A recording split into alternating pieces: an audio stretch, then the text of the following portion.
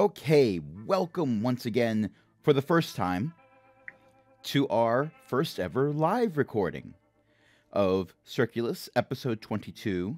The title of this episode is Beatle You To It, because I'm a horrible person who enjoys puns immensely, but I repeat myself.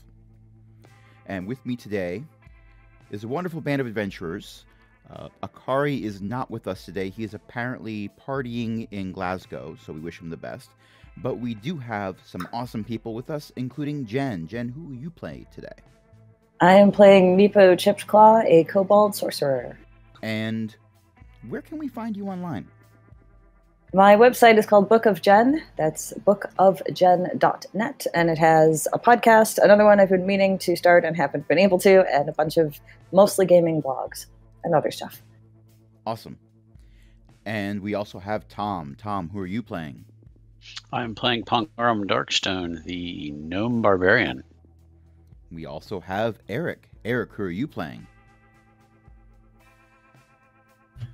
I'm playing Obaim Metalcaster. I am a Dwarf Cleric, and you can catch me at votekick.com. And I totally skipped this. Tom, where can we find you? You can find me on Twitter at Bolthra, that's Bolthra, and website for my writing and all the other kinds of stuff coming someday soon. Awesome. I'll make sure to add that to your avatar when I have the information. We also have Logan. Logan, who are you playing? If I'm saying this right, I'm playing Fenix Generos. You've cut out there. And I am You are unfortunately coming and going. We're hearing some of what you're saying, but not all of it. But Logan, we got the heart of it. You're playing Fenix, and we know that you are. No, I can't hear you sometimes as well. Yeah, something's going on with your connection, unfortunately. Yeah. And last but certainly not least, especially when it comes to arcane checks, where I probably should not even have him roll for anything, we have Ari/Matt. I just spoiled it there. But Matt, who are you playing? I am playing Aristobulous Ravenscroft, Human Wizard. Okay. Well, let's get started. To rehash a bit, you had a wonderful trek through salt mines that were flooded, explored through an underground mining town, solved a mystery, a murder mystery, and ended up having an epic top-of-a-train battle with an eldritch horror / vampire, which means a good time was had by all, except for everyone who had to make a death save. Or had 2 natural ones on dexterity checks to stay on top of the train. Not that that happened, but that happened. Sorry, Vex. But never mind about that. The battle ended. You were able to see a kraken smushing the town of Oregano Flat. Everyone who hates pun names rejoiced. And you were able to enjoy the rest of the train ride, because that was really the beginning of the ride, so you had the rest of it to go. At this point, you've all had a long rest, so you can go ahead and mark that off in your character sheets. Those of you who use spells, have them back. You're good to go. You arrive safely back at the station in the basement of Ed's workshop. I'm not saying his full name. I should probably say his full name, because I don't say it often. Edmund Steam Whistles Fantabulous Multi-Level Transtabulatory Service is the name of his business. So you arrive back at the station. Easy for you to say. This time you don't have a giant metal keg filled with Gear Grinder's special to load, so it's a lot easier to get in and out. Well, that you were delivering it to him anyway. It's still there, but it was Ed's to begin with. No, but I want it from a wagon. Molotov wagon. You may find some wagons in the near future. Just saying. Okay, so you all arrive safely. You unload. Vex is beat. He slept more than most of you. On the ride, Shepard was beat too. Shepard had to make a death save during the climactic battle, so he got healed, but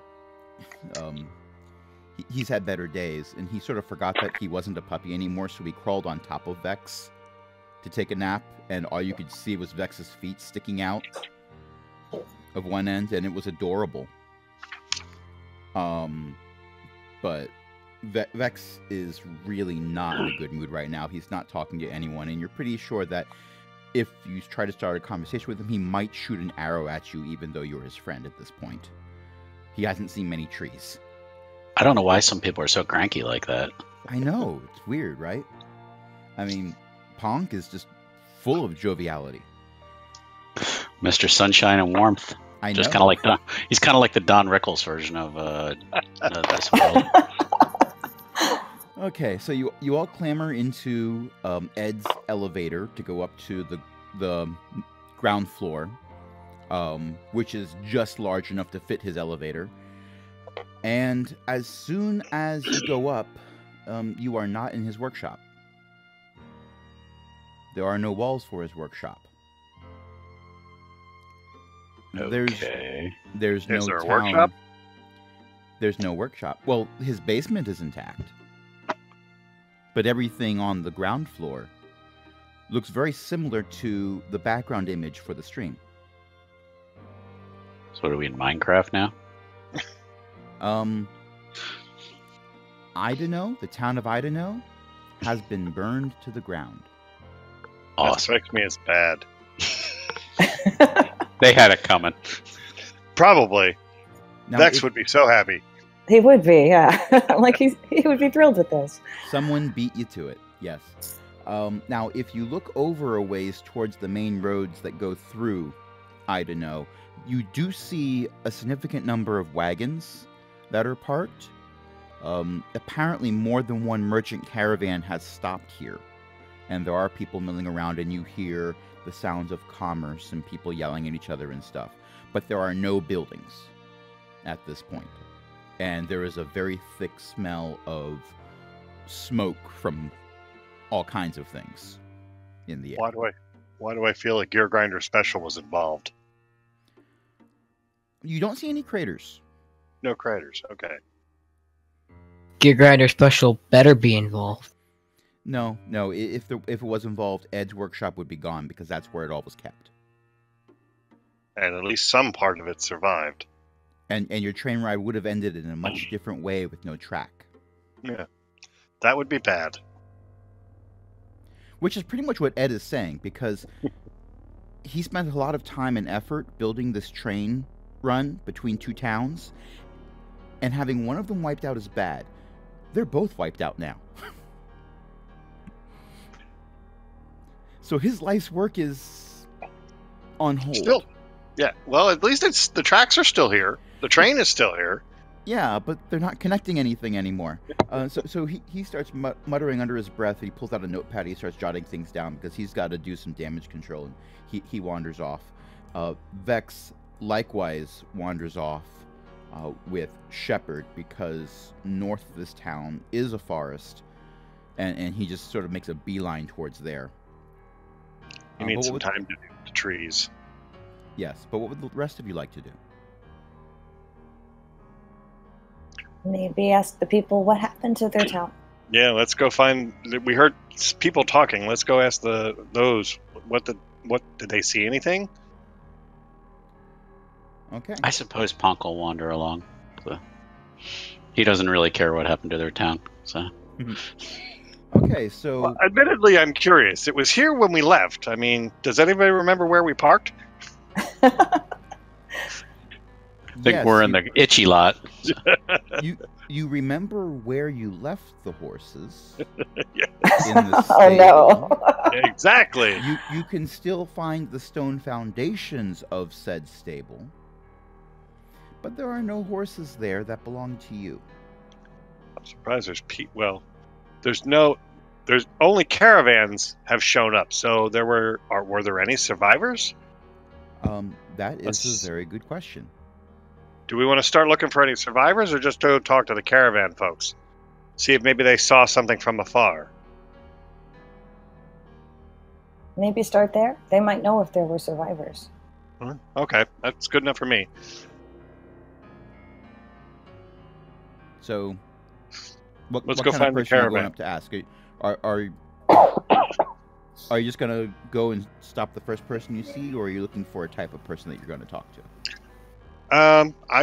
Let's start with the first person we can see, honestly.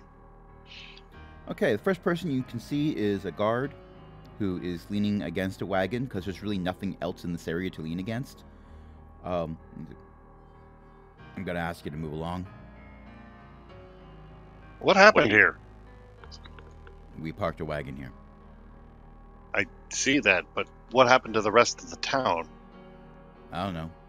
My job's to guard the wagon. And a fine job you're doing, sir. Who is No the fine owner job. of said wagon? He points over at someone who's haggling with somebody else. Okay. Then Ari will at least move towards the hagglers, waiting for them to perhaps finish. Okay. Yeah. One of them walks off. The other one turns back to look at the wares for a wagon that was next to the wagon the guard was leaning against. He is dressed in definite finery. He is not dressed to travel, and his clothing looks like he has been traveling. So there's mud splatters and stuff on it, but lots of finery. There's a cape over his cloak, over his cape. You know, perhaps wearing a bit too much finery. He's got a very large hat with gold thread in it that's sort of flopping over to one side with a feather sticking out of it. Incredibly thin from the face, but if you're looking at him from behind, you can't tell because of the clothing adding extra layers. And he sees you coming and says, "Yes, may I help you?" We were... Good. I'm going to say hi, Mr. Mooney. I don't know who that is. We were traveling upon... Never mind. What happened here? Where's I the don't town? Yeah. Did you see anything? know. I saw some smoke and some foundations. Is there anybody who was here earlier? Why, yes, but they've moved on by now. They didn't know what happened either.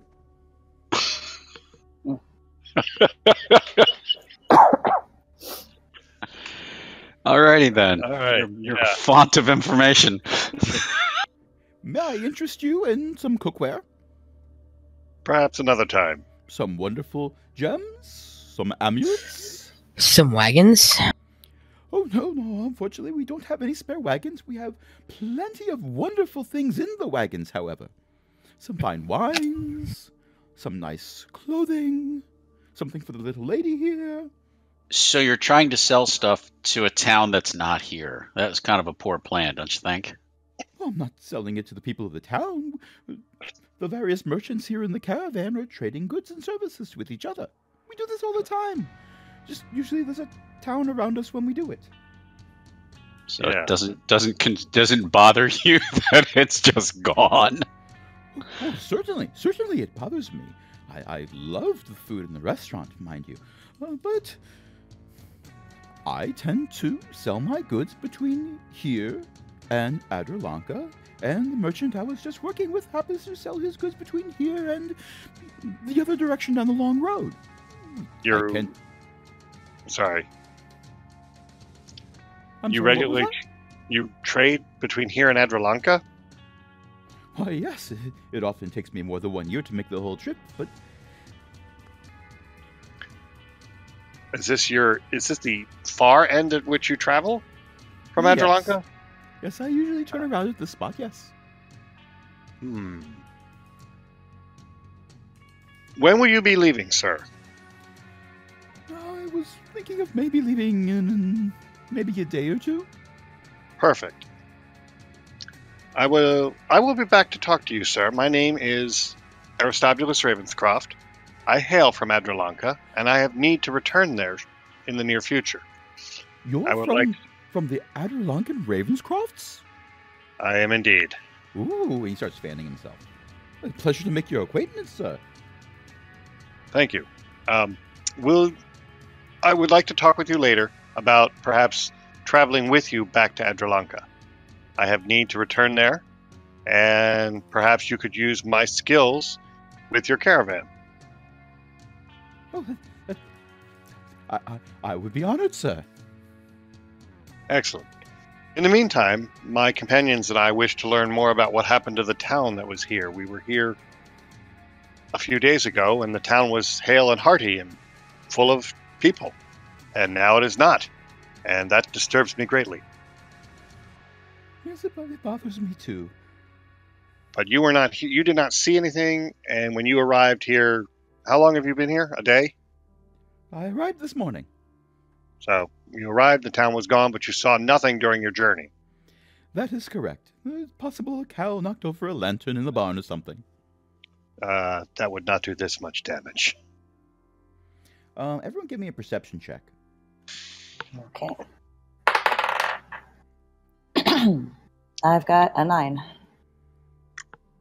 I have advantage. I rolled an 18 and a 20, so we'll take the 20. 15. Logan rolled a 16. Oh, wait. I have a +1 in perception. So 10. Okay. You all notice that one of the members of this particular merchant's caravan has been glowering during your whole conversation. When you, Ari, offered to travel along with him, he glowered a bit more. But just as the conversation has been going on and on and on, his frown has gotten worse and worse and worse. And at this point, he's like a human version of Grumpy Cat. And he's just muttering under his breath. He is also wearing robes, by the way. They're much simpler than what Ari's wearing. And he sort of just like mutters to himself and walks off a bit. Would you like me to talk to him? Sure. Okay. Go see what his interest is. Sure. I'll go follow him. And I will attempt to use some stealth to not be noticed. Okay.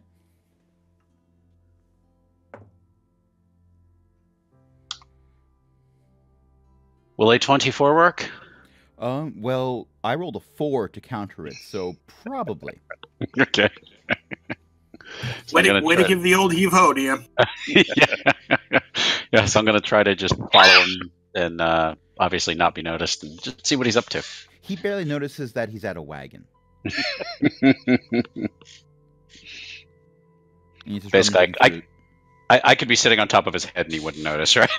He might notice that only because of the additional weight on his shoulders. Okay. This is not a muscular man. He's a wizard. That kind of goes hand in hand. Yes. All right, for this particular merchant, I will ask that if he hears of or encounters any survivors of this town, to please direct them my way. Take note of my appearance, what I'm wearing. Give them my description and ask them to please find me. Well, yes, certainly. I'll make sure to do that. Thank you. While Punk is stealthing, I think we now want to try to find a survivor, if we can. Okay. If you're looking for survivors, give me an investigation check. Another thing I'm good at. If it's got int, I'm good at it. Okay, I've got 18 plus 2.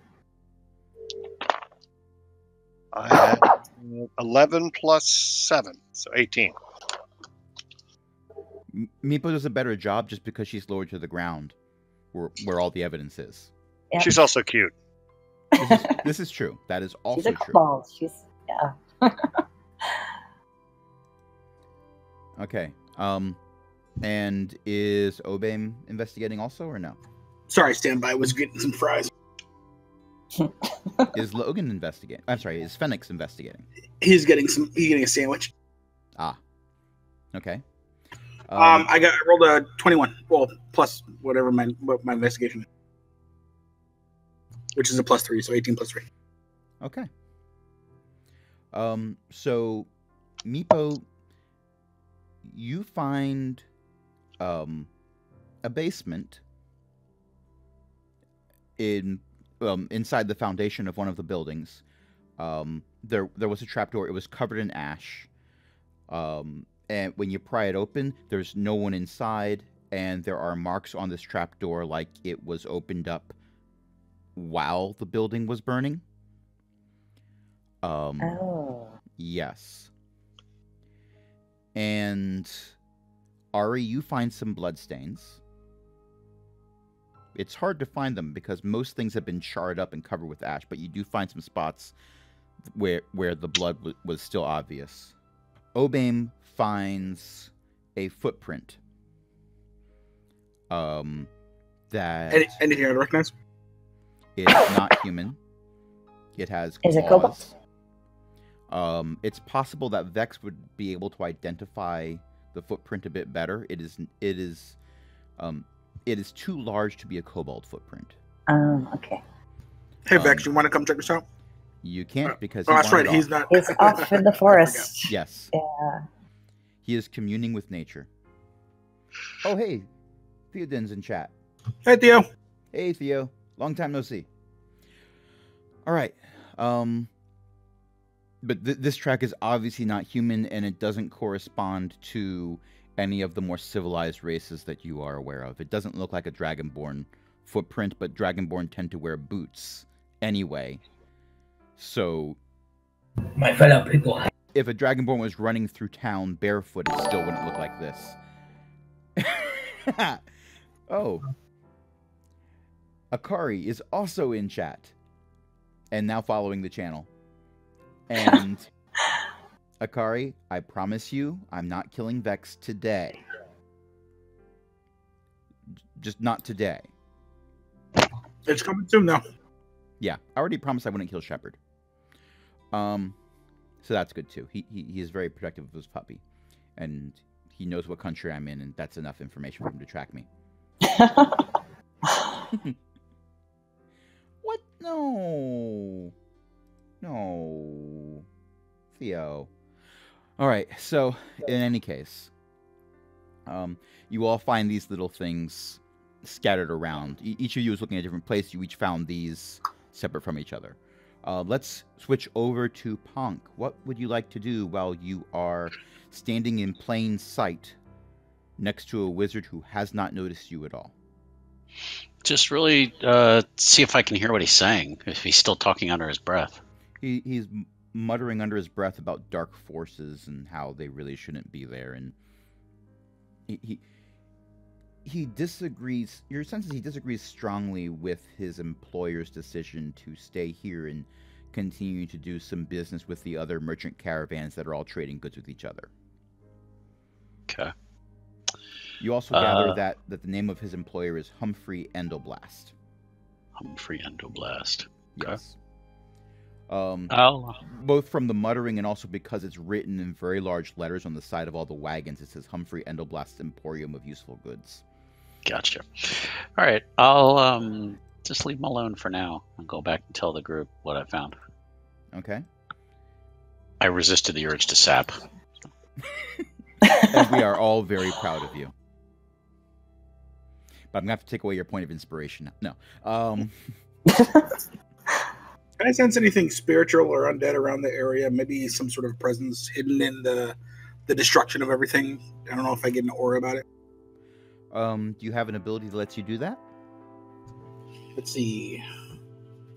Religion? That's just a skill. I was thinking that Jesus was on my side. He is, unfortunately, you picked a different deity. Help me. Help me, Jeebus. No, I don't. History, insight, I don't know. Try to go to my two best things. You already did an Insight's usually investigation for check, people. and you discovered a footprint. Okay, footprint, all right. Was it a magical footprint? Was there a what footprint? Was it a magical footprint? It did not appear to be radiating magic in any way. Well, we could try detect magic and see if we can find anything useful with that. Okay. I'll use my once a day cast without using a spell slot, and we will give it a shot and see what we can dig up. Okay, several of the merchants do have magical items in their wagons. I'm Some not of as the Sorry. guards. I'm sorry. I'm not as worried about them. I'm more looking kind of at where the houses were, where they were, where the foundations or whatever that are still left. None of that appears to be radiating magic in any way, shape, or form. Everything that's radiating magic is either on the party or part of the caravans or their accompanying staff. Got it. Okay. I wasn't too worried. I figured some of them would have something, but they're here selling. Why wouldn't they have a couple of magical goodies? All right. So I don't know. We've been in a pattern of undead or something like that. So I mean, figure out, see why not. They were good choices to make, but you're not getting any vibes of, oh, we know what took this town out. You just know the town is gone. Right. And it appears to have been by, well, do we know what, was it all fire? Was there any acid damage? Was there any electricity damage? That is a very good question. From what you could see, and I'm just going to say this from the score you already got from your investigation check, the damage that you're mostly seeing is fire. You don't see anything that looks like it was caused by a lightning strike, although that would afterwards look like fire damage as well. You don't see anything that was dissolved. You do see a few marks that look like they might have been made by bladed weapons or blunt weapons. In some places that look fresh enough that they happened possibly while you were gone, possibly before you left, but nothing really supernatural. Did an army come through here? We got one footprint. Thanks, Tom. I don't know if there's anything else. Yeah.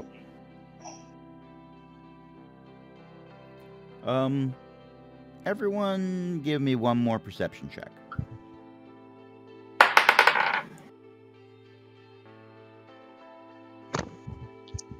I rolled a 20 and I have a +1, so 21. Okay, so that's good enough. You notice a familiar mechanical beetle that's keeping its distance. 18 to 20, 18 plus 5, so 23. You notice it as well. Anyone who gets over 15 notices it. Okay. Hey, look, guys, there's a shiny beetle again. It's over there. It's Fiddle Punch's small beetle. It's not the one that he rides. Yeah, it's his drone.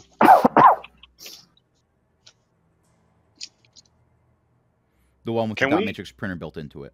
Yeah. Do we know? Can he can see through that thing? Can he? You don't know. Okay. You know he can use it to send messages. I will make an obscene gesture at it. Hey, Fiddle Punch, do you hear us? We need some help here. The beetle lifts one of its 6 legs up at you, and it could be waving hi, or it could be repeating the gesture back, but it has no fingers, so you don't know. That's fine. Mr. Fiddle Punch, we seem to have a rather interesting... It flies off to the north. Okay. Let's go follow it. Well, I wanted to...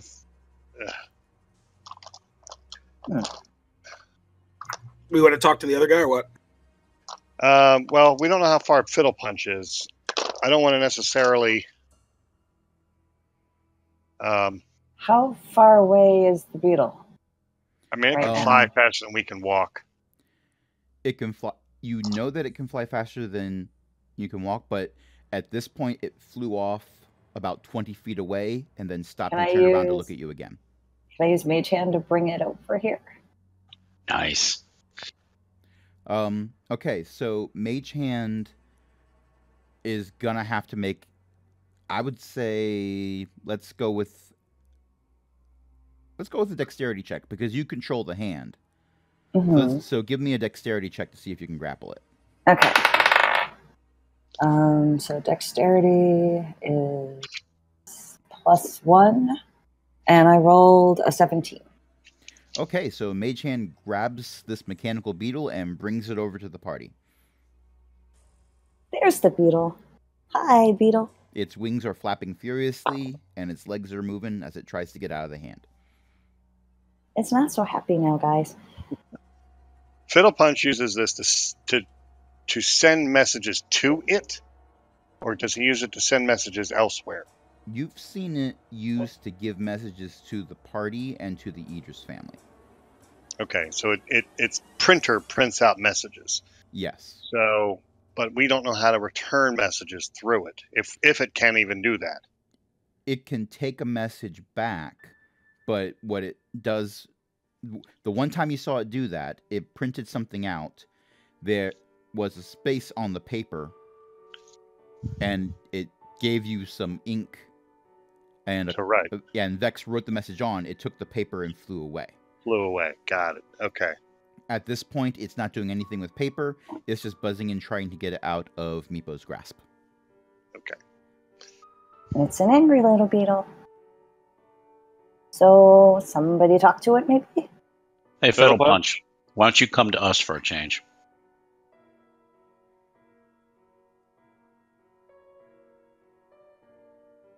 Let it go. Are you sure? Yeah. Okay. And I let it go. Bye, shiny beetle. It flies. Don't be so mad. It flies north about 20 feet, turns around, and looks at you. Maybe we should follow him. Yeah, I guess we have to follow it. All right, let's follow the beetle. Okay. It leads you north, out of town, or what's left of it, into the woods. You go maybe about a quarter mile into the woods, and you just find Vex sprawled in the leaves, looking up at the trees above him, and sighing heavily, enjoying himself immensely, while Shepherd is romping through the foliage trying to catch a leaf. It's a very angry leaf, apparently. It must be destroyed. That's adorable. Well, Shepherd is, yes. Yeah. You have to roll against cuteness. At disadvantage. And once the beetle is aware that all the party members are there, it starts moving in circles on the forest floor. And I am not going to make Ari roll for this because it is so obvious. It is using its legs in the very soft dirt underneath the leaves to carve out a circle with arcane runes built in. And your best guess is this is a circle that can be used for transportation magic. I think he's creating a teleportation circle. Is he bringing something here, or are we going somewhere? I don't know. Let's wait for it to finish and see. At the time you finish saying this, now, Ari, you know, because you've seen this done many times before, in your training and whatnot, that arcane circles of any kind, especially for teleportation, need to be mathematically precise, because if you're off a little bit, sometimes you might be inside a wall, and that doesn't work out so well for anyone involved. Nope, tends to be fatal. It scratches this out so fast and so perfectly. You have never seen it done to this level of precision in twice this amount of time. And it finishes scratching everything out and just moves over to the side of the circle, looks at the party, and in a very Fiddle Punch-like gesture starts tapping one of its feet on the ground. I think it wants us to go in. I think so, since I can't do that kind of magic yet. How will it accommodate us all, or just one at a time? It is large enough that if you still had the large barrel of Gear Grinder special, you could put that in the circle too. Okay. Everybody mount up, so to speak. Okay. Drag Vex along with us. Are we sure he wants to come? He sulks a bit. But calls Shepherd over, and you all get in the circle, and it does its thing. Does anyone try to roll to resist? Punk is considering it. No, I'm good. I'm good. Okay. So there's a flash of light, And when your eyes clear, you are in a circular room with lots of books and notes on tables and whatnot, and a very large contraption covered in a dust cloth that you know is a telescope because you've been in this room before. You are on the top floor of Marwood's tower.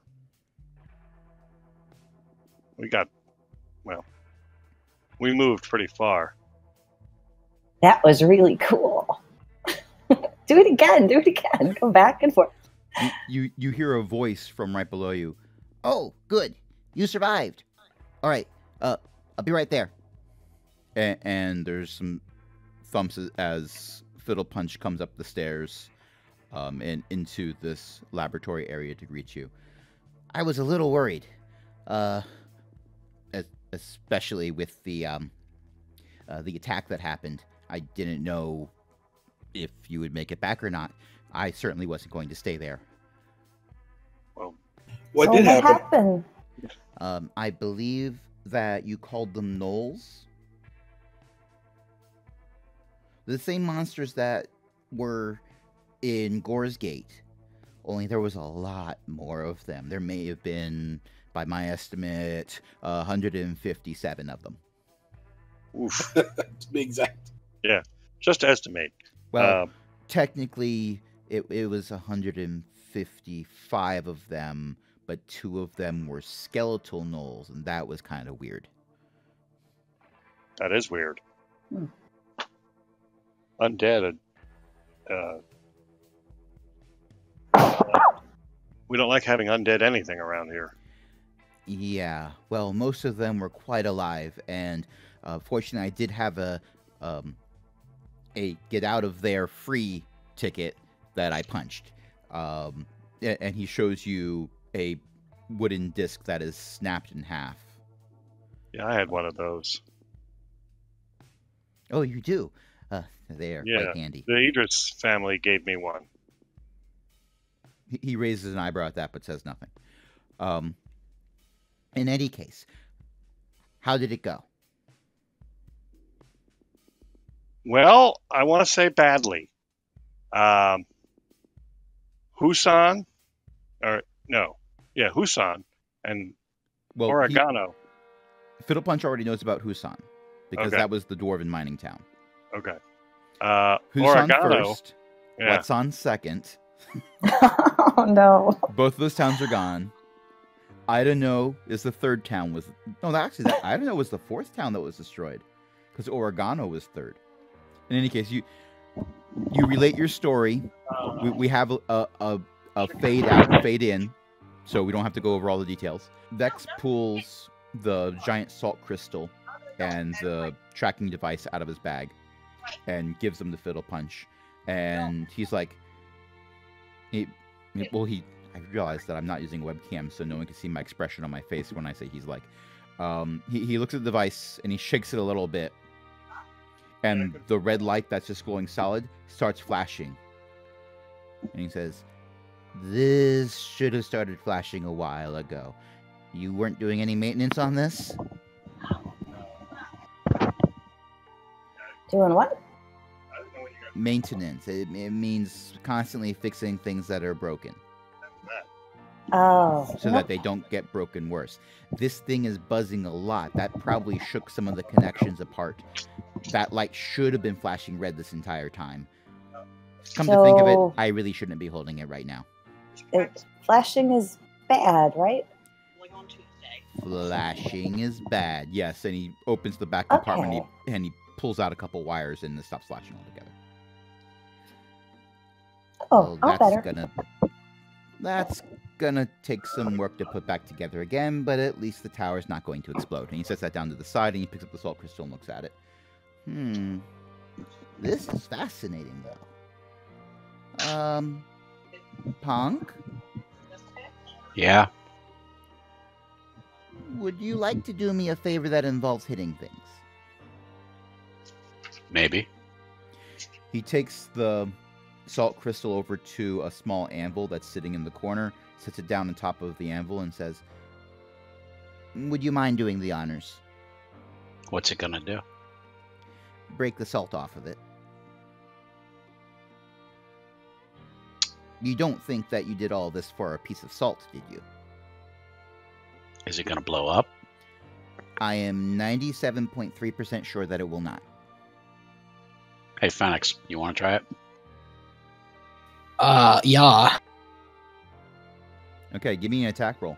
Ponk steps back safely, distant. 16. 16 is good enough. It explodes, you all die. Aw. No. I'm assuming that you used your longsword for this? He did. Okay. So here's how it goes. The sword slices through the salt cleanly about halfway through and then hits something that it can't go through. But salt is not known for its flexibility, so it still cracks open, and the salt that was surrounding this thing shatters and flies off in all directions, and there is a small something still sitting on the anvil, unscathed, even after your longsword strike. Fiddlepunch comes over and picks it up. It's a little hard to describe. It is not a gem. It is gem size. It's a sizable gem, if it was a gem. But gems will have facets. They will have edges, whether they're smooth and curved or angular and sharp. This has neither of those. It's not moving, but it appears to be moving. You get the sense of looking at the ocean and waves when you look at this, even though you know it's not moving. And he says, this, my friends, is what you were after. What is it?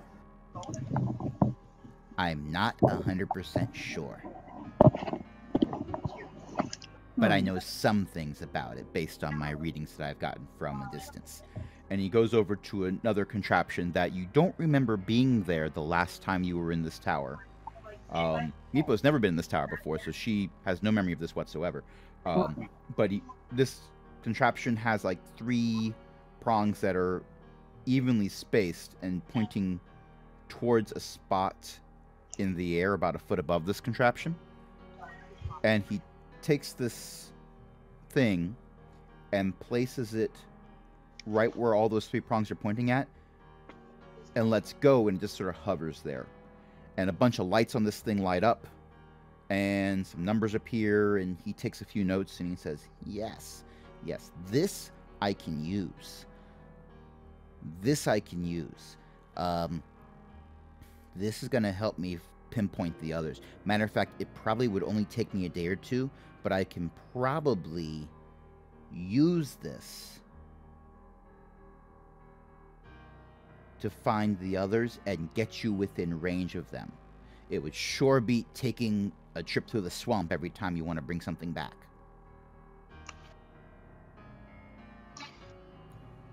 Take us to the others.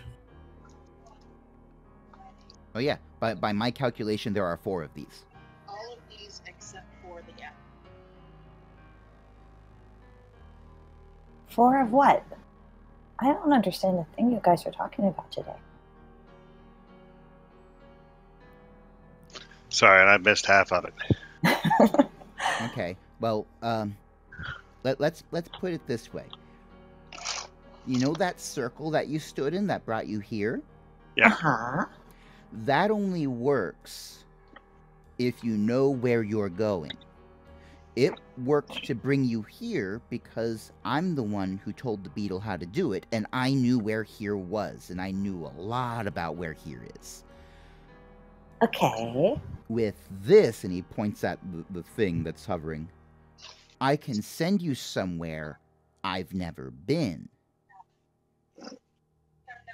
Oh. So you want us to get the other ones of these little red things? I personally am okay if you don't. And Vex says, I would very much like to. Those are going to get us home. Right? Exactly. I see. Yeah. Gotcha. Oh. They're beacons. More like focal points. Or, Good enough. no, that's not quite right. They allow you to create a focal point. And wherever that focal point is, that's where things move between worlds. Got it.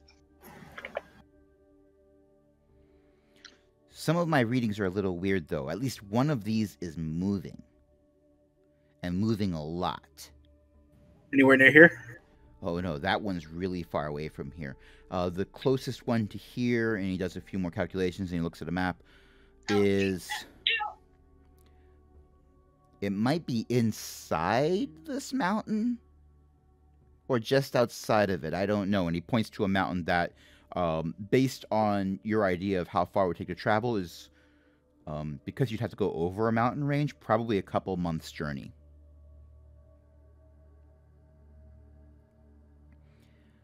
But with this, I could probably get you there almost instantaneously.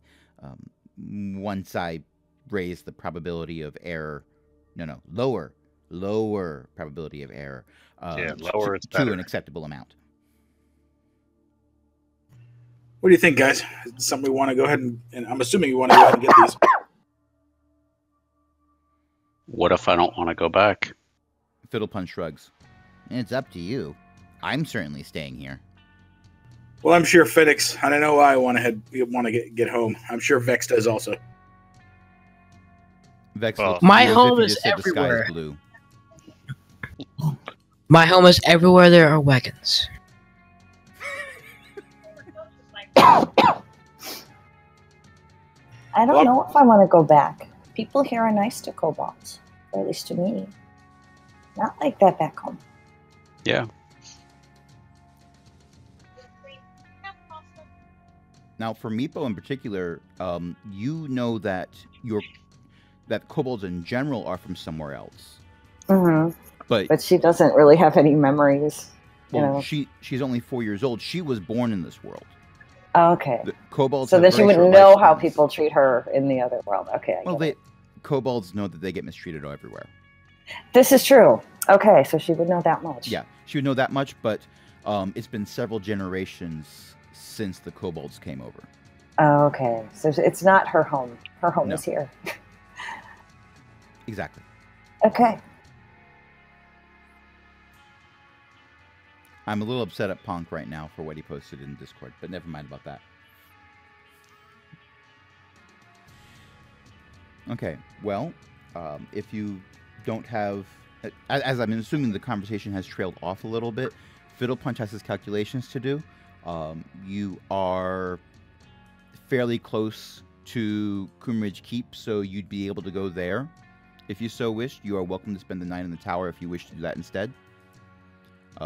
As you recall from your last time here, while this is well up the side of a mountain, the pathway has been adjusted to make going up it a lot easier. It's not like you need rappelling gear. Okay. Yeah, I mean, it would be easier to just stay in the tower, but Punk's not a big fan of Fiddlepunch, so... You also have some spending cash. Yeah. I can bribe people for wagons. I'm honestly surprised you didn't try to buy or sell anything to those merchants. Find the local Conestoga dealer. They see you coming in just like, no, not you again. The 19s are coming in next week. And they're going back out again. I'd say we go back to Coomridge. Yeah, that's fine. Hey, how long has it been since we've been kind of out and doing all this? I mean, it's what, spring?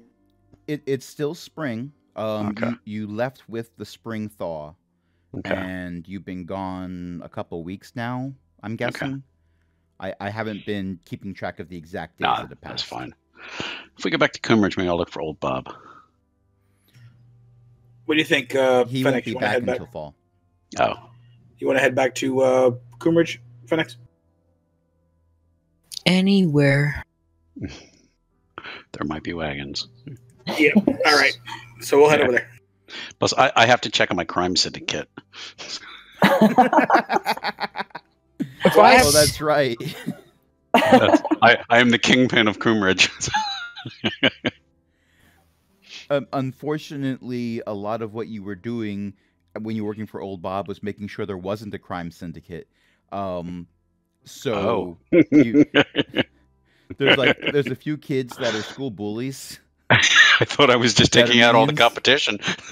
Well, yes, but now there's nothing going on. You got a couple Oh. kids, and everyone else is too scared to do crime because all the people who are doing crime met messy ends. Nature abhors a vacuum. We've got to fix this. Oh, you're chaotic neutral, right? Yes, I am. I thought so. If I could make him into the Joker, I would. Careful, you said that out loud to the DM. That would be a wonderful ride. I'd be down for that. We'll have some climatic battle where you're on a catwalk above a giant vat of acid. And I can say to Ari, why so serious? Maybe find someone dressed up as a bat. Actually, no, I'm pretty sure that in Dungeons and Dragons there are monsters that are part man, part bat. A Batman, if you will. We can make this happen. We can I'm make down. this happen. All right. Okay, well, we've been doing this for 1 hour. Do we need to take a break, or can we keep going? I'm Can we okay. I'm going to just take a quick break. I'll be all Okay. right back. So let's take 5, Okay. and we'll be back shortly. Hey, this is Crash jumping in right at the middle just to give you a little bit of additional news that I didn't talk about in the main recording that we did. So I'm recording this after the fact. There's still a few surprises heading your way right at the end. It's going to be something that you may have suspected, something you may not have suspected, but Ari's in for a surprise, I'll tell you that much. Moving on, as mentioned at the beginning of this show, this is being live streamed. So at this point, every Saturday at 7:30 p.m. Eastern Standard Time on my Twitch channel, twitch.tv/thearchguy_plays, we are going to be recording our shows live.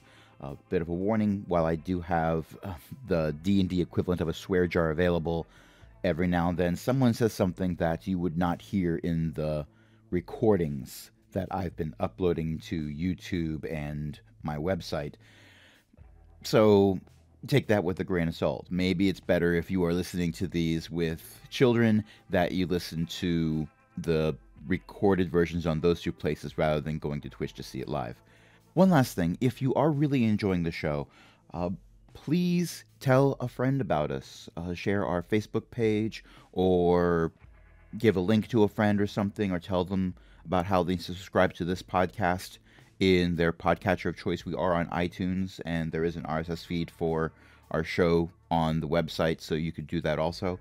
It would be really cool if more people than just a small handful of individuals, including the people who are participating in the show, were listening to this craziness that we're doing. Well, that's about everything, so let's get right back on into the show. All right, we are back. And in the time that it's taken, the entire party has managed to make it back to town. So you are in Coomridge. Coomridge Keep specifically, the town of Coomridge Keep, not the keep itself. Where would you like to go?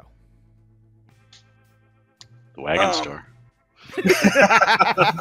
You head to the wagon store. The wagon merchant just sees Fenix coming, and he goes, "No, no, no, no, no, no." He I tried, buddy. pushes I everyone tried. inside. "Give me He the shuts the wagon." door. You see the window. There's just a sign that says "open," and it flips over to say, "Sorry, we're closed." The blinds go down. You hear a boom buzz. I tried, buddy. I tried. Ari has 2 places he wants to head to.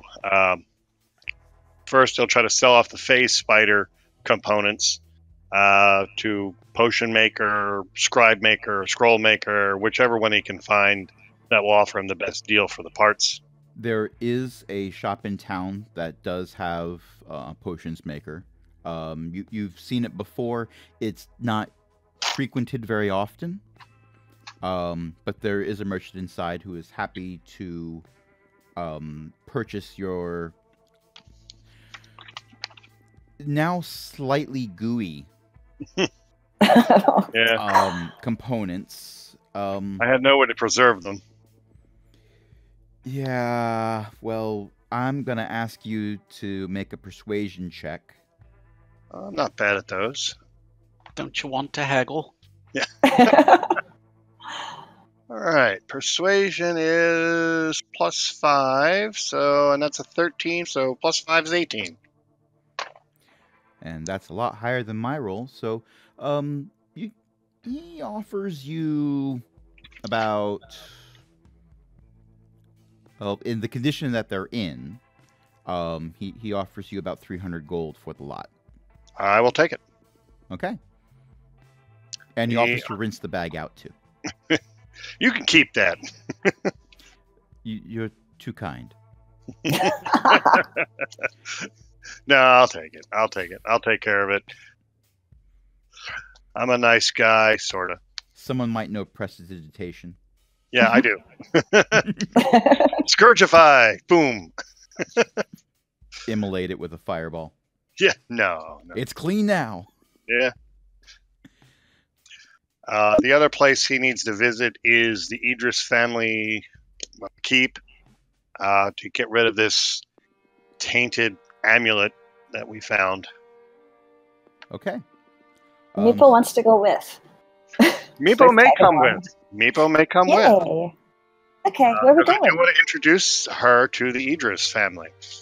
Okay. Or, more importantly, introduce the Idris family to Meepo.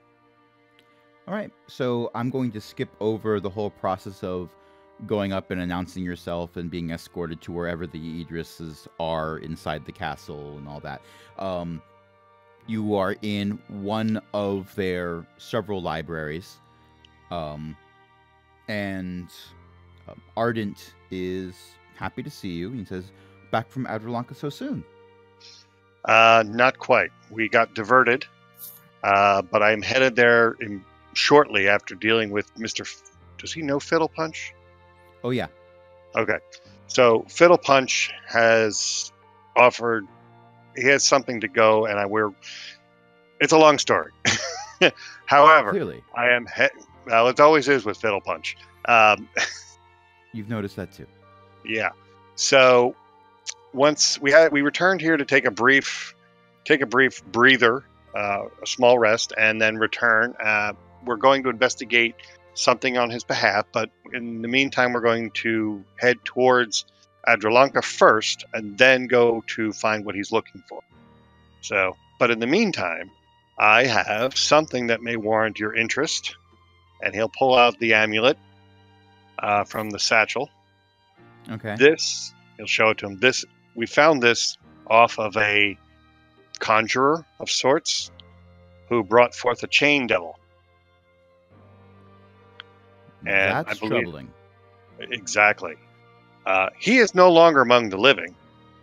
But his amulet here, or focus, I figured you or your father or someone may know how to properly disenchant or dispose of this rather vile thing. I might have a few ways of taking care of that. I figured you might. If you could set it down over here. Yep, I'll mage hand it over there. Okay, so you just show off. Yeah. Mage hand, okay. I could clearly just set this down on the table, but no, I'm going to cast a spell. I'm going to use to a cantrip. move it over to the thing that I'm standing next to. Sorry, it's a cantrip, so Well, yeah, I know. It's 6 of one, half a dozen of another, but the half a dozen happen to be gilded. Yeah, that's okay. Okay, so you do that, and Idris doesn't touch this. He didn't want to touch it any more than I had to either. he goes close to it, but he casts a few spells over it.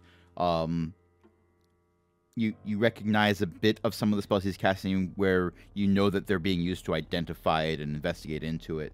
Yeah, divination magics, which is my area of expertise. Yeah, and I'm not sure I can destroy this. Could you find a place to store it away from where no one can touch it? I can try. Would it be better to say keep it in an extra dimensional space? I have a few of those. Would it be safe to keep it in there for a very long time? And I'm going to be very frank with you, I have no idea. I have no idea whatsoever. What is your take on this item? It's cursed. Well, I'm glad no one attempted to attune to it. What's I'm it cursed? What's it cursed? Very bad dark magic. Okay. Idris It would hurt you. Sorry. Oh, okay. Bad shiny. Idris looks over at Ari with a look that you kind of get the sense that he would like to have a conversation with you about what Meepo is, but he doesn't think it's socially the right thing to be doing right in front of Meepo right now. Yeah. But later on, you're going to have a chat. Oh, yeah. I intend to. And he looks over at Meepo and he says, okay, Mr. Ari's absolutely right. In addition to that, there are some items where the curse becomes very locked in to an individual, where you might try to get rid of the cursed item, but it comes back to you, whether you want it to or not. You might try to run very, very far away, and then you look in your bag, and there it is. Oh, that's not good. No, it is not. No, it's not good at all. And Is this one like that? I don't know, but my father might be able to help me out with that. He's been studying a lot of things longer than I've been around. Okay. And he takes his own mage hand and picks up the amulet and moves it very, very far away. Yeah. Well, sir, I will leave this in your capable hands. I am not certain how long we are in town, as Fiddle Punch seemed to indicate there was some haste in the matter, but he isn't always the clearest communicator. Oh, he is 100% clear all the time. It's just that not everyone's looking in the same direction that he's pointing. That is true. If my comrades agree to stay here another day, I will return and we will have a discussion about things I have learned on my recent journey and encountered. I look forward to it. Excellent, sir. With that, I will bid you good day for now. Good day. And Bye-bye. as you are... I'm sorry? Bye-bye. Goodbye, little one. And as you are reaching the door, Lord Idris just calls out, oh, and we missed you the last time you came through Coomridge Keep. It would have been nice to talk to you then as well. Have a good day. We were quite busy, and we're still busy. I am aware. Have a good day. Bye-bye. All right, with that, he'll leave. And I don't know what the rest of the group is going to do at this point. Meepo's following Ari, wherever. Yeah. Ponk is becoming a crime lord. Exactly. I'm finding where my throne is. So. Unfortunately, it was part of a wagon. No! No, you are the reason why he doesn't have a throne now. Yeah! And a good time was had by one. Yeah, after my last unfortunate issue with almost dying, I'm actually looking to see if there's any particular vendors around here that have any type of armor, or maybe magical armor, or something that could benefit me using the monetary gains that I have. Well, how much money do you have on you? Let me see here. Probably not enough. Okay, well, what you are able to find is there is an armor vendor Okay. whose They are dwarven and willing to cut you a deal. In part because they remember you fondly. Where you would be able to purchase some chainmail that is made of adamantine. Very good. Is this, can I find this on D&D Beyond? Probably. I'm looking in Xanathar's. Okay. The chainmail, you would be getting it for cheaper than it sells for normally, but he would sell it to you for 500 gold. That's perfect. Fenix, what are you up to? And I also look in the shops. Okay. What are you looking for? Are there any wagons around? No. No, and every time you think you see a wagon off in the distance, whoever is using the wagon moves it out of sight quickly. Everybody's having fun with wagons but me. Well, I mean, we have look. You can ask for armor. I mean, you have weapons you can use. The weapon you have, I think, is really good, Logan. So I think the armor is kind of what we want to look for. What are you looking for in the shops besides wagons? Whoa. Armor, Really? probably. Probably sure. Well, your armor is of very high quality, and it is dwarven made. You could possibly buy some plate armor that was also adamantine, but adamantine is incredibly rare. So for you, what it would cost would be the base cost of plate armor plus 500 gold. Can I just get an upgrade on my plate armor right now? No. It could theoretically be improved through workmanship, but it would take a significant amount of time to do it. Alright, well, I'm good. I'm already buffed as it is. Okay. You notice, as you're going from shop to shop and looking for things that you decide later on not to purchase, that you are being followed. You are being followed by people of your congregation. Oh.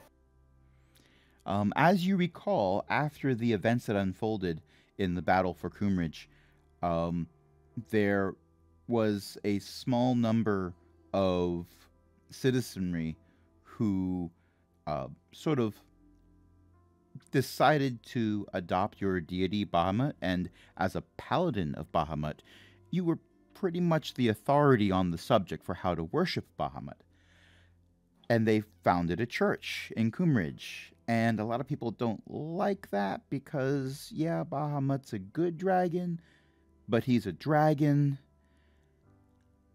And it was a dragon that kind of did a whole lot of damage to the town and killed most everyone.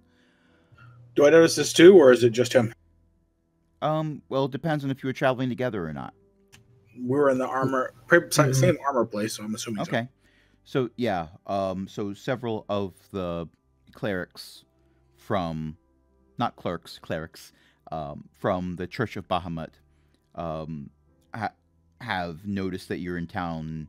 They're coming over and, Lord Fenix, we didn't know you were back. We would have prepared a feast in your honor.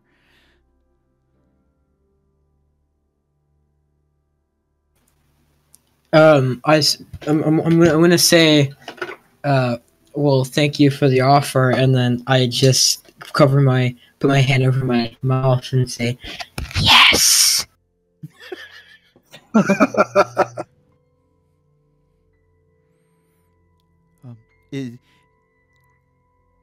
If you are interested, we have something to share with you. We think you might appreciate this.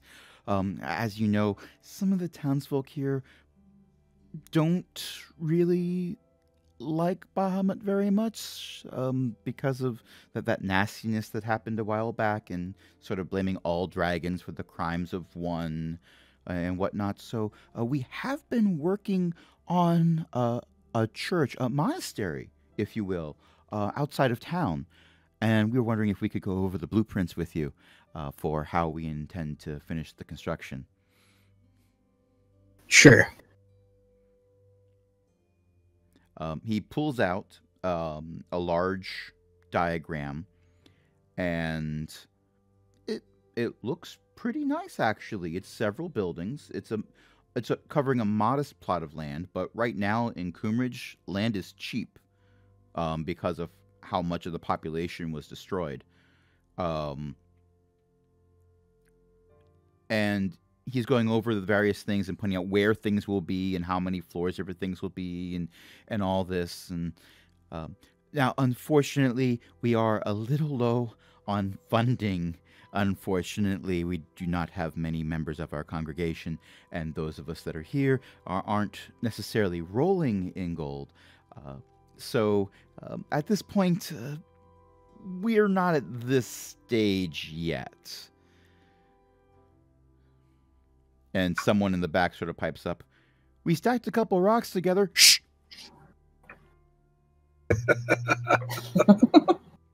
This is good and all. "I also dug a hole." Shh! "It's a pretty good hole." Shh! How much are we looking for to try and get this started? He opens up a scroll that goes over an itemized list of things that need to be done. And you have seen zeros before, but you don't always see that many zeros. Well, this is good and all, and I see that we probably can't do this, but hopefully someone can slip it in. Can we add a few wagons? Wagons? Oh, of course, Lord Fenix. We do know about your love for wagons. You'll notice that this building over here is specifically for the storing of wagons. Why not just make it a traveling church on wagons? Or we can have a place where people take their wagons, and we just pop a few spray cans and just decorate the wagons. He doesn't know what a spray can is. Color. And they honestly look aghast when Punk suggests having the church travel on wagons. And how would we do that after Lord Fenix got the hold of the wagon? Well, in case I he would wants to take throw to it Raleigh. all. Exactly. Spare the wagons. The order of the spokes. You are all spokes in the grand cog of the Church of Bahamut. Do See, it all what you came want to full the circle. wagon, but leave the girl alone. Exactly.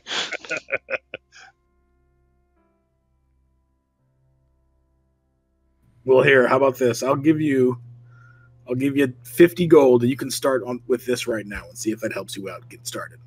That'll buy me a new shovel. Shh. I'm just saying, I was using a plank to dig the hole. Shh. And the plank. Ow! You stepped on my foot. You You'll stepped get my foot nothing. again. You'll get nothing and like it. Or you'll get a plank to the face and shut up. All right, Mr. Fenix is busy right now. Let's go ahead and head back to the. We'll head back to the inn. Okay.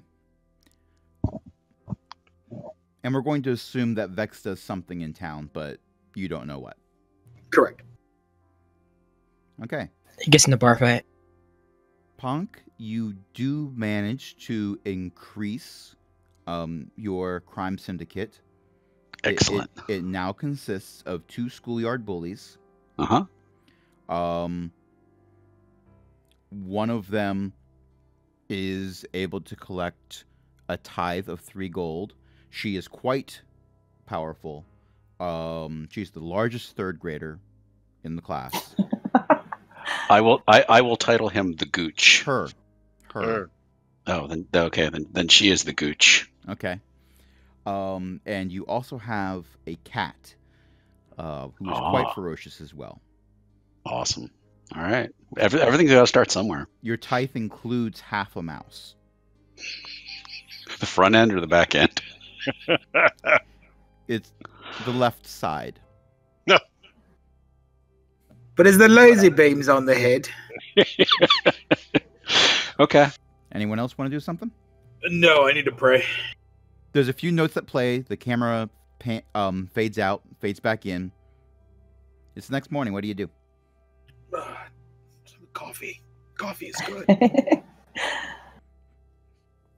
I Pudge need to has a have large another. pot of it. I need to have another short conversation with the Idris, with Ardent Idris. But Can I don't think Can I go?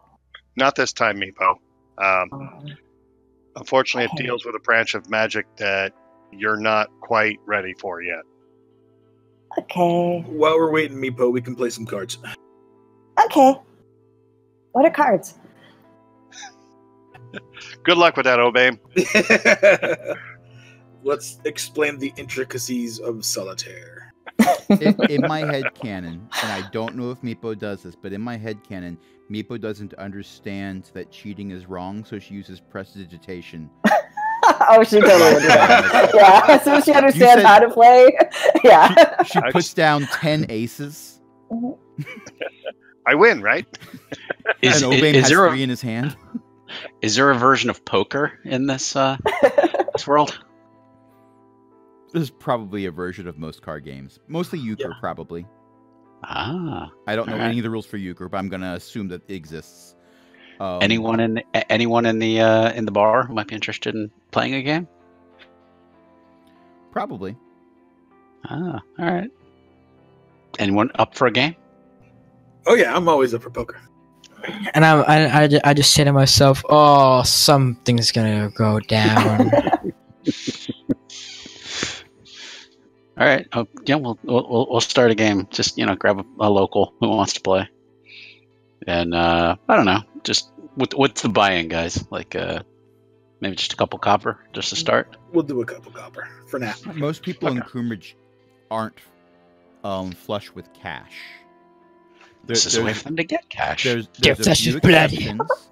The people who deal with things like magical items and potions and the more skilled blacksmiths will have a decent amount of money, but none of them are hanging out in an inn right now. Can I play? Of course. Is it like the card we played before? Or is this different? Sure. Okay, how do you play? Now, see, we're in Coombridge. If you get that hand, you have to give all your money to me. But if we were in What's Now, then I would give all my money to you. I don't understand Now this game. careful. Careful, because you just made up a town name, and I might include it in the game. Okay, so what skill do you use to win your round? What skill are you going to roll? And give me... I'm on board with this, but you got to tell me why that skill is applicable. You can also have proficiency with a playing card deck. Ari has it. Oh. You could It is say... a tool. It is a tool proficiency, and Ari has it. So do not play cards with Ari. Ari's like, I don't know any of the rules. You're going to have to explain it to me. And then he does that thing where you shuffle the cards where they flap into the air. Yeah, And sort of exactly. like arc over and land in the other hand. Yeah, exactly. Is because this I your have. card? It turns out it's your credit card. Would that be athletics or would that be acrobat? If you can explain to me why that skill would be pertinent, you can use it. Suggestions would be things like sleight of hand, like say if you were intending to cheat. Never.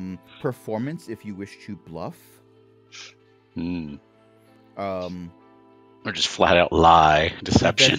Investigation if you intend to try to catch anyone else cheating. Maybe Deception we ought to just work too. maybe we ought to just table this for later. I'm thinking about maybe setting up a 3-card Monty stand. He is totally going to be a kingpin. Yes. By the end of this campaign, everyone else is gonna go home, and he's just gonna be like walking around in like 3-piece suits and stuff. Yep. Have a Tommy crossbow. I wanna actually send the Gooch out to get a box, like a wooden crate or something like that, so that when we're ready, I can have her set up the 3-card Monty stand. Well, while we're doing the poker thing, if we're doing it, I want to make sure we check out. I have insight to make sure nobody's lying to me or anything like while they're doing their hands. So there's really like no locals in here who Nobody's money to play. There's a local or two that are willing to play a game. All right. Yeah. That's why I was asking about your skill checks. Oh, okay. Oh, Okay. I got you. Yep. I was gonna say, I mean, we make the opening hand, like the buy 2 copper or something. Just keep it simple. And Okay. yeah, definitely. And insight would Okay. be my thing to see if anybody's lying or they're bluffing or something like that. Okay, so are you guys letting Meepo play or not? Of course. Okay. Of course. So she just played a game using prestidigitation the whole time. She's going to do that again, because she doesn't know any better. And my insight will tell me if you're cheating or not. It's not cheating if you don't know what you're doing.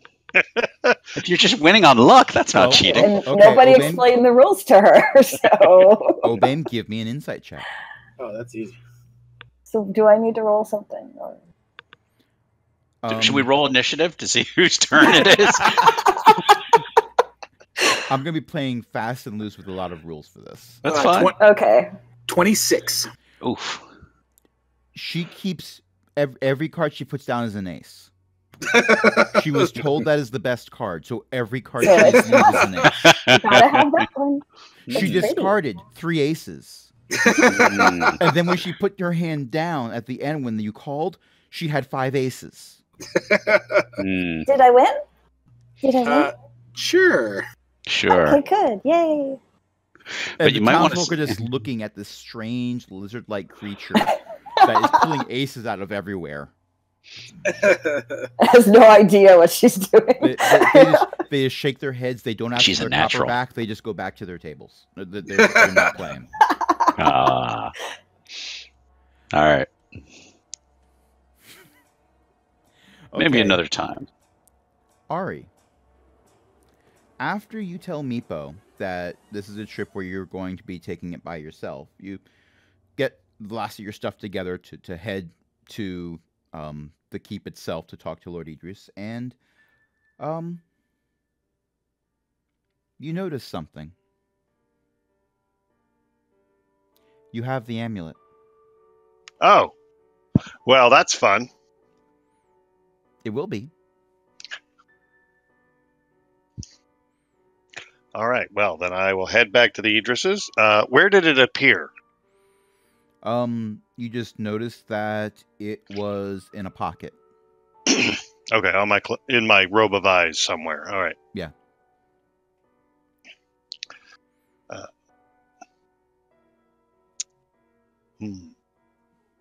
Okay. Then Ari will head to the Idris family, their abode, and go talk to Lord Ardent. Okay. Show him the amulet. Apparently, this thing has attached itself to me. I had a suspicion when I went to go examine it and it wasn't there anymore. Clearly, I did not believe I attuned to it, so somehow it has latched onto me. What do you suspect? It's evil and cursed and should be destroyed. I agree. Now how to do that? Well, would you like to try plan A? I'd love to hear your plan A. We have a crematorium Okay. that's powered by fire Ah. elementals. Ooh, that might help. And it can't hurt to try it. And we're not using it too much because we don't have an undead plague anymore. That is true. I also have remove curse as a spell. I don't know if that even you care about that. Oh. I say try to remove the curse first, but Yeah. Yeah, but I didn't think Obaim was high enough level for that. and Obaim isn't here. Obaim is playing cards with a kobold that No, but I didn't That's realize that. Yeah. I didn't realize Obaim. No. But I didn't realize Obaim could actually cast the remove curse spell. I didn't think he was high enough level for that. I thought that was a. Oh wait, he's 5th now, didn't he? He leveled he up. dinged. Okay. But Ari's not that religious, so he might have forgotten about that. Okay. Let me make an int check just for my own sakes. All right, so I got a 15. All right, so he'll remember that. I have you remember the dwarven priest? Obaim, Obaim. yes. He has now, I believe, able to attempt to remove curses from items. I don't know if this is within his power, but I say we let him give it a shot first, and then if that fails, we try the fire elementals. Okay. Now, on to another topic. Meepo. She is a unique creature, and Ari will be trying to evoke he's pleased with Meepo kind of vibe. He's fascinated by what she can do. Is she related to Dragonborn by any chance?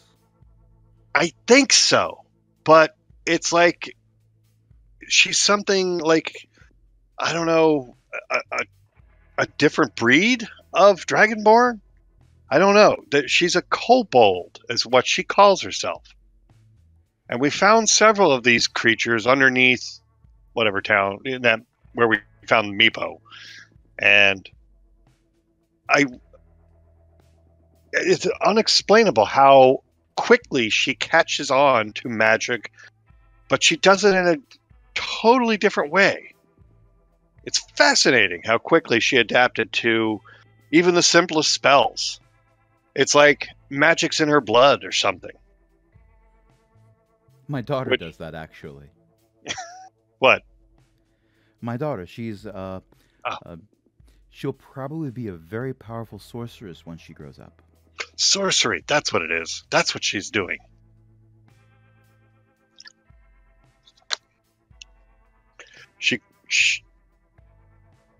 These kobold creatures are, I don't know how to explain it.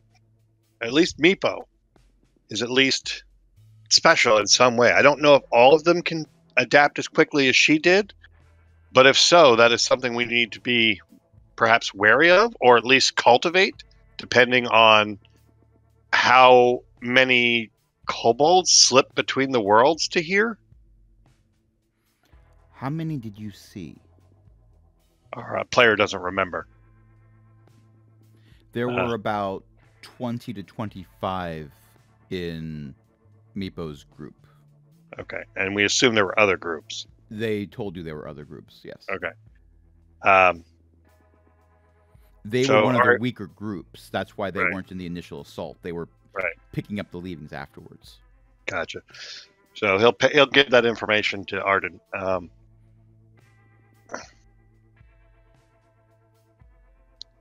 In my opinion, if we could somehow, I don't know, throw out the olive branch or try to work with these kobolds, they could potentially be a valuable ally. And because of how quickly they adapt to and can tackle magical energies. I'm not sure that I'm the right person to look into that, but I think I know someone who would be. Excellent. And I would say put them on it. I think I'll be contacting them after this conversation. After we see what we can do with that troublesome amulet of yours. I agree. I don't believe my companions are in any rush to leave to investigate Fiddlepunch's focal points. If Obaim cannot remove the item or remove the curse from the item, then I will be back and we'll see what the fire elementals can do to it. Okay. Hopefully. Well, let's put it this way. Either way, it should be destroyed. I agree. I do not like its presence among my person. I don't like that it's in my town. I kind of agree.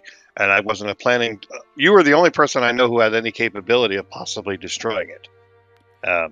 I know. I don't fault you for that. But this might be worse than I thought. Very well. I understand. If nothing else, we will be leaving town hopefully within 2 days. Perhaps even sooner. If we can get to Adralanka quickly enough, if we're not teleported by Fiddle Punch, we'll be leaving on horseback as quickly as we can. But I'm going to talk to Obaim first. If he can't remove the curse, then I will be back to talk to you, and then perhaps leave the next day. If Akari was here, Vex would be muttering something about losing the horses again. Again. With that, unless Lord Idris has anything further for me, he will leave. Okay. So I assume you go back to the inn and say, "Hey, Obaim, I've got a job for you." Pretty much. And I'm assuming Obaim cast Remove Curse. Obaim would like to grab his... where's that? His holy amulet, and we were going to try and remove the curse. Now the curse will remove its hold of you. However, it is still cursed, and we will have to find a way to destroy it or get it out of the town. Is there anything else that spell description says besides what you've just said? No. Okay. All right. I believe Lord Idris may have a way to destroy the item. We're going to see if we can throw it into the heart of however many fire elementals they used at their crematorium to burn all their previously dead bodies before the undead plague was cured. And we'll hope that their magical energy is enough to destroy this item. Do we have any particular bag that we can put this in to hold it? Or is this something we're going to have to... Because the chances of it getting back to somebody might be pretty great. The only thing I can think of would be Ponk's extra-dimensional space. Okay. I don't know if my haversack bag would help. Your bag's I think your bag's an extra-dimensional space. I'm not... I think it is too. You're not supposed to on put a player portable level, holes in you're not supposed to put a portable hole in it. it. Not unless you really want to be in a random location in the astral plane. Yeah. Let's see. Do you have anything else in your haversack besides normal equipment? No. I have some of my tools in there. I have my metalworking tools, and that's it. Because the last thing we want to do is let this cursed amulet be attuned to by the chicken that is hiding out in Ponk's extra dimensional. I agree. That chicken would. I would rage. I would rage and kill whoever harms him. All right, we'll put it in the haversack. That's you have tried to kill him, haven't you? I'm allowed to try to kill him. Nobody else is, though. Vex certainly has. Yeah, but like I said, we do not want to risk the chicken having access to a necromantic amulet of whatever it might be. You know what? There goes my entire storyline because I was plotting for the chicken to be the end all. I have taken the campaign off the rails. I know. This is what happens when you don't railroad players. Okay, let's go ahead and start the ceremony. Okay. So you ask for the amulet to be out and about so that you can cast the spell, and Ari can't find the amulet. What? Tarnation. You may have left it in your other robe.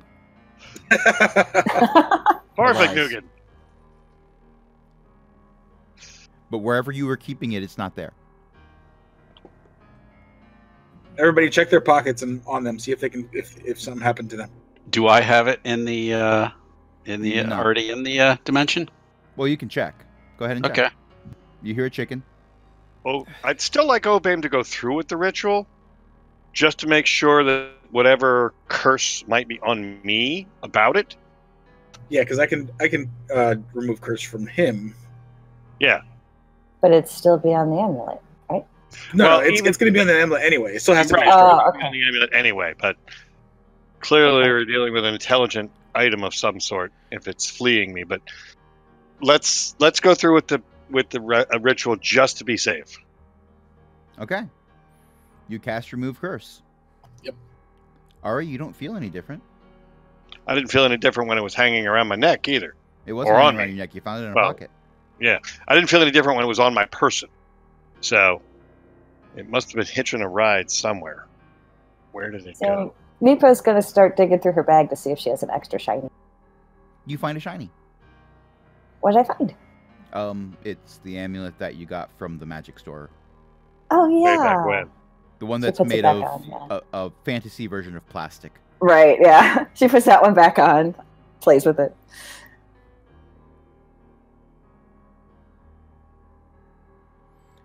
Vex tries using Speak with Animals to talk to the chicken again and mutters something about it being sassy and annoying. He also says it hasn't seen the amulet either. Wow, I don't know. This is strange, very strange. We might want to report this and see if anybody has that amulet over on their side. Well, I haven't shown it to anybody but Lord Idris. Okay. And I basically kept it hidden from everyone else's view. Once I learned what it was and did, or what it could do. So I will return to Lord Idris, let him know that it seems to have scarpered off, and he maybe want to be on the lookout for it. It bravely ran away. Yeah. Bravely ran away. Oh no. Ran away. Mm-hmm. When decursing reared its ugly head, it bravely turned its tail and fled. It's not on Ari's person, so he's rejoicing. I love this game so much. Privately and inwardly, but yeah, he is rejoicing. Okay, so your Fitbit chimes because you've gotten your steps in for the day. There you go. Because you keep going back and forth between the inn and the castle. Again, hopefully not I'm interrupting, I'm certain. And explain to Lord Idris, the amulet seems to have taken a powder. He may want to be on the lookout for it. I don't know if he wants to alert the populace at all. That's on him. As far as I'm concerned, I think there's something definitely evil about it, and it's probably going to be either a pain in our rump or yours. And I hope it's not yours. Thank you for the information. I have a feeling that it's going to be more your problem than mine, but I still suspect it's going to be both of our issues. I sort of agree. All right. Unless he has anything, Ari will head back to the inn. And at this point, I think he's ready to discuss when does the group want to leave. Unless anybody has any objections to going anywhere else, we will see if we can go towards Adrelanca, and whatever nexus point or focal point is closest to that city. Based on the map that Fiddle Punch was showing you, the next closest place is now both of these locations, Adrelanca and the next thing, whatever it is, right, are to the west, but one of them is to the southwest on the other side of a mountain range, and the other one is to the northwest, and that's Adrelanca. Because Adrelanca is on the inner coast of Circulus. Yes, yeah, but he was on the southern portion of the continent. Yes. Okay. You'd be going in that general direction, along the long road. Right. But they are not something where you go to one and on the way there you go to the other. Right. It'd be like deciding to go to Ohio but taking a pit stop in Texas when your starting point was Pennsylvania. Yeah. That sounds like what American Airlines always suggests to me. Yeah, true. I was going to say something else, but no, you're right. All right, let's is that something you want to go to, Matt? Ari, we just want to head over to the area next, the focal point next to you, and then we can start from there. Yeah. There is no focal point next to him. No. That's the problem. There's nothing near Adrelanca as the issue. That's what I was hoping there would be one, but there isn't one. These are two mutually exclusive destinations. Yeah. I know which one Vex wants. He wants to go home. So he's not that interested in going to Adrelanca. He doesn't want to take a side trip to go to a city. Yeah. Ari needs to go home. He's not anxious to go home, but he has a mission to accomplish. So he would push for Adrelanca unless because what he needs to do there won't take long, and then we can pursue the focal points. Unless someone pushes really for the focal points, like you guys really want to go home, great. Then he'll postpone his trip to go on the focal points, because if that gets you guys home, that's fine with him. He's, it's what you want. His mission can wait a little bit.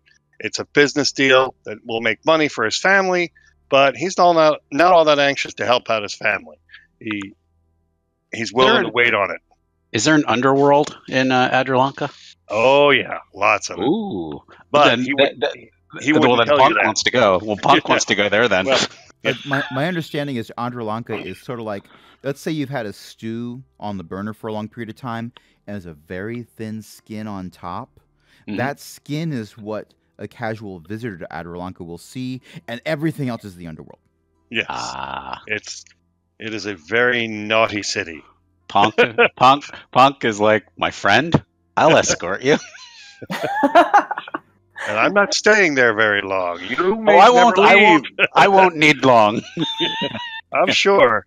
But like I said, that aside, if Obaim and Vex want to get their going home trip started quicker, Ari's more than willing to say, okay, well, Adrilanka can wait.